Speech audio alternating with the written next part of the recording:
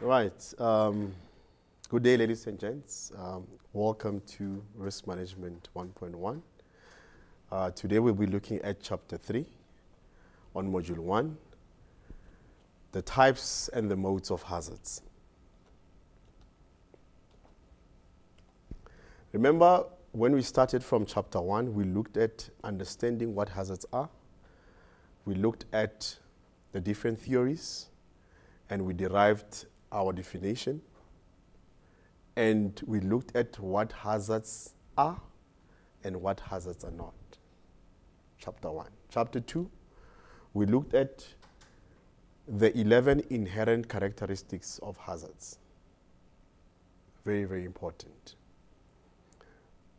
The key characteristics which we looked at, they're all important, but there's two which are very key that I want us to remember, especially when it comes to the interactions of hazards, both the types as well as the levels, as well as the energies, which is by far the most important. It is the energy within that hazard that usually creates a safety risk. Very, very important. Now, today we're going to be looking at the types of hazards. Types of hazards include the following. We've got single hazards, we've got compound hazards, as well as multiple hazards. Let's explain each. Single hazards, any object that is a pure element on a periodic table of natural elements. That's a hazard. If we say oxygen is part of the periodic table, oxygen is a hazard. If you say beryllium is on the periodic table, then it is a hazard. If you say oxygen that we breathe, it's part of the periodic table, then it is a hazard. Every element that exists on the periodic table is referred to as a single hazard. Periodic table is an arrangement of elements that have been identified in nature and that is listed in order of their increasing atomic number. Those who have done science will know this. Each element has a very unique atomic number of identification, also called a symbol. Example, Fe stands for iron. All of those elements are tangible objects that show common characteristics of hazards as listed and explained in the earlier chapter. Examples of single hazards include a piece of pure iron. We've seen the symbol for iron, Fe, lead, pure oxygen, pure nitrogen, and more. All those elements that are on the periodic table. Such hazards interact with any one or more hazards on a basis of its characteristic as a single pure element or object, according to Mr. Crowell. Second type of hazards are compound hazards. Compound hazards comprise a combination or integration of more than one element or hazard. A compound hazard is a substance that is made up of two or more hazards or elements that are chemically joined. Cannot be separated into elements without breaking the chemical bonds and dismantling the combined nature of that particular substance. Examples of compound hazards are the following: metal alloys, manganese, chrome, and so forth, those alloys, water, sulfuric acid, paint, a key, and more. The last type of hazard are multiple hazards. A multiple hazard comprises of a combination of any type of single or compound hazard. Such hazards interact with other hazards on a basis of combined, compound, or synergistic, or total of the characteristics of single or compound hazards that comprise such multiple hazards. It can be a combination between single ones or compound and singles and so forth. Safety professionals need to know and understand the nature and the functioning of any hazard, whether it's single, it's compound, or multiple, that is involved in creating a safety risk level in a given situation. In order to analyze the specific types of hazards and develop control measures to ensure safe interaction between hazards within the man-machine interface. The man-machine interface is usually referred as ergonomics.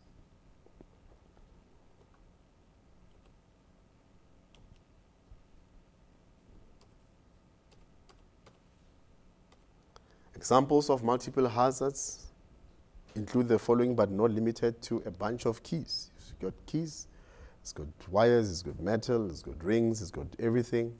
That's an example of a multiple hazard. A motor vehicle, car, it's got wheels, it's got tires, it's got frames, it's got batteries, it's got so many things in itself.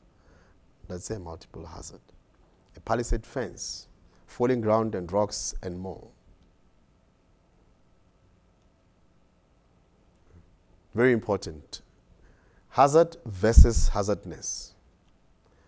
A hazard is any tangible object, either solid, liquid, or gas, that has closing and collision potential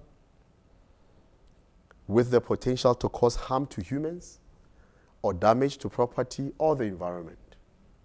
Whereas hazardness, it is the hazardness. The hazardness of a hazard is therefore directly related to the impact of such hazard.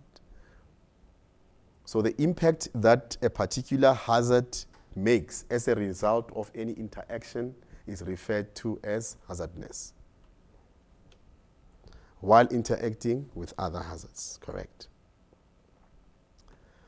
Right, let's look at another important concept, the modes of hazards. We've got 3 modes of hazards that we're going to be looking at. A hazard has 3 modes. The first one is dormant, armed, as well as active.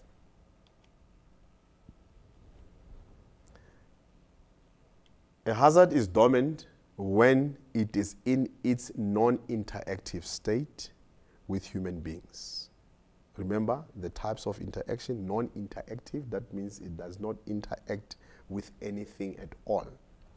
It does not offer any safety risks to humans. A hazard is dormant when it's in its non-interactive state with human beings. The key word there, human beings. It does not offer any safety risk to humans. No human or environment interaction. Example, a car just parked in a garage, just sitting there. Armed. When there are one or more individuals, now we are interacting, people are coming through. When there are one or more individuals in the vicinity of such a hazard, who can or will be affected as a result of interaction with such hazard? An armed hazard offers or poses a safety risk to humans in its environment. Then it becomes armed because by the mere fact that there is a possible interaction with one or more individuals in the vicinity, then the hazard becomes armed. Example, the same example, a car in a garage being warmed up, CO levels are going to increase, CO levels dormant whilst inside, but no interaction. You've just started your car, you're not there.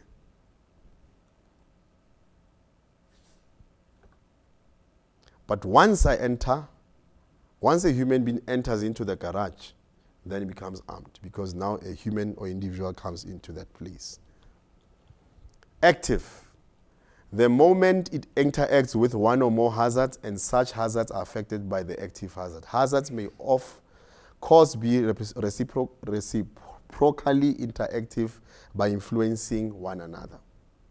The effects of such interaction may be advantageous or adverse. It may be advantageous or adverse. When hazards impact on other hazards, including humans, such hazards are active, as we have looked with a car in a garage with CO levels, and once a person enters, it becomes active. Humans as a hazard can also be dormant, armed, active hazards, either in relation to natural hazards or other humans. Hazards could be of the reactive or interactive type, and the influence could happen at additive, synergistic, as well at antagonistic state. Modes of hazards. This is just an example of what we have explained. It becomes active once a person has entered that garage and they're smelling those high levels of carbon monoxide, and it can impact in terms of their health and so forth. Or also, if the car is not serviced, the pollution that car is going to be giving off is going to impact the environment and so forth. That's at its active state. This is just an example of what we have explained. A hazard is dormant when it is in a non-active state with a human being armed. A hazard becomes armed when there's one or more humans, individuals in the vicinity of such hazard who can or will be affected as a result of interaction or with such hazard. Such effect may be positive or negative. Active, a hazard becomes active the moment it interacts with one or more hazards, and such hazards are affected by the active hazards. Irrespective of whether the effect is positive or negative, hazards affected by the interaction may be any tangible object, which may include human beings. Those are the modes of hazards. Now, also we're going to be looking at the classes of energy. Classes of energy. Classes of energy. Classes of energy. Energies can be classified into 3 classes. The different classes are Class A, Class B, or Class C type of energies. Class A energy represents those energies which has high force and short duration. The impact may differ or vary in terms of severity, but the occurrence happens suddenly and within a short period of time. Example, when a donkey kicks or bites you, it will hurt intensely there and then. When a donkey kicks or bites you, it will hurt intensely there and then. Example, another example, guillotine amputation. In the olden days, when you were judged to have done something which warranted you to face the guillotine, it's high force, the guillotine, the blade comes with high force, short duration, and we lose our heads. Class B type of energy. Class B energy represents those energies of lower force and with rapid or intermittent duration. Class B energy does not keep on for long, strenuous periods. The force of Class B energy is less than that of Class A energy. Example, a jackhammer that can pound your ears fairly intensely, but it is fairly short duration or even intermittent. It does not continue for a very long time. It doesn't continue at length, but it could eventually result in unwanted, irreparable loss as a result of frequent exposure.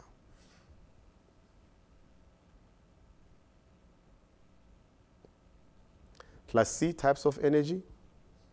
Class C energy is lower force than both previous classes, which is Class A and B, but its duration is long and mostly continuous.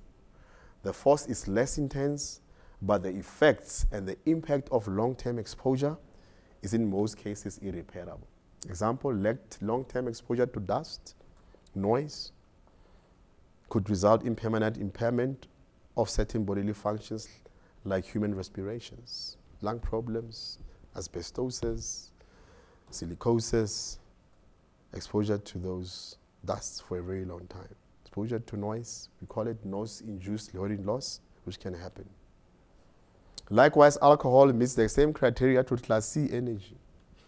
Drinking Monday to Friday, 3, 4, 2, 4, 365, it can result into long-term effects, and it can affect your liver functions and other parts as well. All right. That's just a short summary.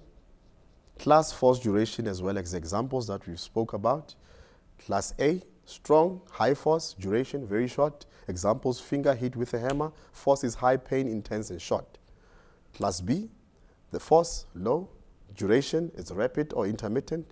Jackhammer noise will not hurt your ears intensely and only irritates you for as long as the noise continues. Class C, the force, very low. Duration, long and continuous. If you inhale dust, it has a very low immediate impact, but the long term can cause illnesses or even death after a very long time. I thank you all.